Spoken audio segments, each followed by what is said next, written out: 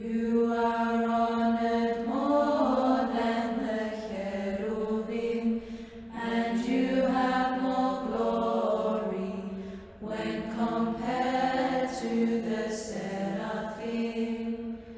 You without corruption did bear God the Logos. You are the Theotokos, you do we magnify.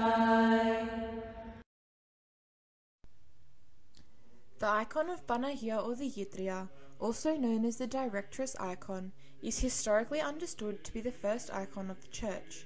It was painted, according to the sacred tradition of our Church, in Jerusalem by St. Luke the Evangelist. According to the Synaxarion, the Holy Evangelist created the icon of the Most Holy Theotokos while she was still alive, and she accepted it with great joy, and blessed it, saying, "May the grace of he who was born from me be with this icon." The origins of this icon are also witnessed to by the Megalinarion of the Paraklesis to the Most Holy Theotokos, where it is chanted, "Speechless be the lips of impious men who refuse to reverence your august icon, which is called the Mother of God, the Directress, and was painted by the divine apostle Luke the Evangelist." St. Luke sent the portrait of the Mother of God to Antioch, to the most excellent Theophilus, with the text of his Gospel, and towards the middle of the 5th century this icon was transferred to Constantinople. During the reign of Theodosius II, the Empress and Saint Evdokia, commemorated on August 13th, went to Jerusalem in 438 and lived there after she was banished from 444 to 460. Saint Evdokia sent the icon as a gift to Theodosius' sister, Saint Pulcheria, commemorated on February 17th. The icon was placed under Saint Pulcheria's supervision in the holy monastery of Panagia Hodegetria in Constantinople, of which she was the founder. The icon performed countless miracles, such as the rescue of Constantinople in 717 AD from the Arabs and the Slavs. Panagia Hodegetria was the image that the emperors and the people carried around the walls of Constantinople in difficult times to encourage the defenders of the city. In the icon of the triumph of orthodoxy, it is the icon of Panagia Hodegetria that is being held in the procession led by Saints Theodora and Saint Methodios as ecumenical patriarch. This icon led the restoration of icons throughout the Byzantine Empire. Each Tuesday, from as early as the 5th century all the way up to the fall of Constantinople and the destruction of Panagia Hodegetria in 1453, a miracle took place at the procession of this icon. A Spanish traveller named Pedro Tefer recounts his experience of the miracle when he visited Constantinople in 1438. "I went to the Church of St. Mary, where the body of Constantine is buried. In this church is an icon of Our Lady the Virgin, made by St. Luke, and on the other side is our Lord crucified.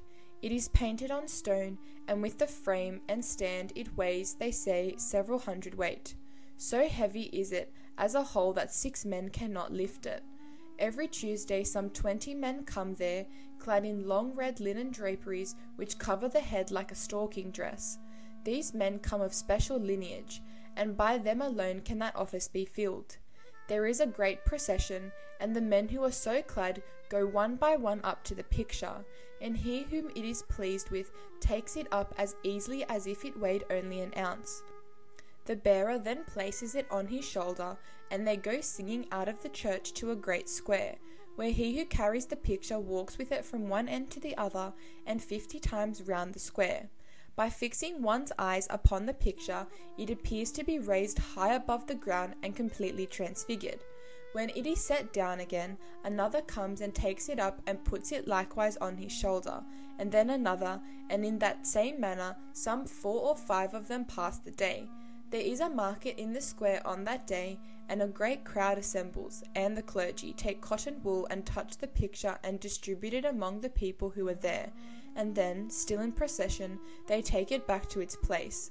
While I was at Constantinople, I did not miss a single day when this picture was exhibited, since it is certainly a great marvel. A copy of this miraculous icon of the Theotokos is today in the Holy Xenophontos Monastery on Mount Athos. Until 1730, it was in the holy monastery of Vatopedi, but that year it mysteriously disappeared from there behind closed doors. The fathers of Vatopedi searched everywhere in the monastery without finding the icon anywhere. It was later heard that it was at Xenofondos, so the fathers of Vatopedi sent a group of fathers to Xenofondos. How did it get here, they asked. It was found in the church, but we do not know how it got here and where it came from, they answered. All understood then that it appeared to be a miracle. However, the monks of Xenofondos said to the monks of Vatopedi, "It is yours to take," and so they took it and returned it to its place at Vatopedi. There they took protective measures and locked the doors, so as not to lose her again. But again the icon left and went back to the holy monastery of Xenofondos. That's where the fathers of Vatopedi found her. They understood that the Mother of God wanted her icon to stay there. That's why they didn't take her back. They made prostrations and chanted various hymns and supplications in front of the holy icon, and decided to regularly send wax and oil for the icon to Xenofondos. Vladimir Lossky, commenting on the icon of Panagia Hodegetria in the book The Meaning of Icons, wrote the following description. The Syrian prototypes of the Hodegetria, already numerous in the 6th century, show us the Mother of God upright, holding the infant in swaddling clothes, half lying on her left arm. These images were to be transformed by the Byzantine conception. On the icons of the Hodegetria created at Byzantium, the Christ child always appears seated erect on his mother's left arm. The infant is no longer a suckling. He is the type of the Christ Emmanuel, the infant pre-eternal God, full of wisdom despite his tender years. Clothed in a glorious robe woven of gold, the Christ Emmanuel has in his left hand a scroll, whilst with his right hand he blesses, turning full face and looking straight before him. The Mother of God, upright, straight, and majestic, has no expression of intimacy towards her Son. She looks at the spectator, or rather her look is directed to the side, above the head of the Emmanuel. The right hand of the Hodegetria, raised towards the chest, could be expressing a gesture of prayer, but rather it is a gesture of presentation. The Theotokos shows to men the Son of God who, by her, has come into the world. Or again, it is the attitude of the sovereign who presents to her Son the people of the faithful, to which the Christ Emmanuel responds with a broad majestic gesture of benediction. As the original icon of Panagia Hodegetria was so historic, many icons have been made with a similar style and have come to work many miracles and become well known in their own right. All have similar features to the Hodegetria as described earlier. Panagia holds Christ and outstretches her right hand towards her Son. In this way, she leads and directs the faithful towards him. We see the Hodegetria style present in many of the most well-known Orthodox icons, each of which could probably warrant an episode of their own. Each of these icons have slight variations, as well as their own traditions and miracles. One such icon is Panagia Myrtiriotissa, also known as Our Lady of Myrtles, the pride and glory of Gythira. This icon was found in a myrtle bush by a shepherd who had a vision, and he took this icon home. When he woke up, he found that the icon was gone. When he saw that the icon had returned to the myrtle bush, he took it back to his home, but it again returned to the bush. The shepherd then built a chapel there, which is now the monastery of Panagia Myrtiriotissa. Through this icon, Panagia has healed paralytics and saved the fortress of Gythira, and these miracles and the myrtles now feature on many icons. This icon differs from the normal Hodegetria, as the faces of Christ and Panagia are far darker than normal, and the myrtles often appear at the base of the icon or as a key feature in the background. Another icon in this style is Panagia Tricherusa, the Mother of God of the Three Hands. This is the icon before which St. John of Damascus prayed to receive healing after the Muslim caliph cut off his hand. After a vision, St. John awoke to find his hand restored, and added a silver hand to the icon. To thank the Theotokos, St. John wrote the following hymn. All of creation rejoices in you, O full of grace. Episi cheri ke charitomeni pasa iktisis. This icon is now often painted with a third hand pointing towards Christ to commemorate this miracle. One of the miraculous icons of the Holy Mountain is an ancient wall painting of Panagia Hodegetria, Panagia quick to hear. It is located at the Hiereu monastery. In 1664, the monk Nilos, who used to pass regularly in front of the icon holding in his hand a lighted torch which he needed for his duties in the refectory, he heard a voice telling him, "Do not come past here with a torch, leaving smoke on my icon." Nilos did not pay much attention to the voice, but it was soon heard again. Then a punishment was given to the monk, and he became blind.